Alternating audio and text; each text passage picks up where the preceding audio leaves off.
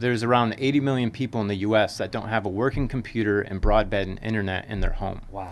But luckily there's another stat that completed that story, and that's 150,000 computers are thrown away every single day across the United States. 150,000 every single day. And the vast majority of those go in the landfill. What? An even smaller amount get recycled. And so that was the clear, why does this exist, right? Why do those stats exist?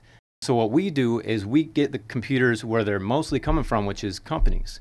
And so we provide a service, white glove, across the country where we work with companies to take in all their unwanted technology as a service. Or e-waste is relative, because e-waste to maybe a small business mom and pop shop, it's probably 10 years and dusty, and maybe that's not worthwhile. But for a corporate enterprise, they're turning around computers on average every 3 years. That's still a very usable computer. And so we take it in, refurbish it, and then get it back out into the community.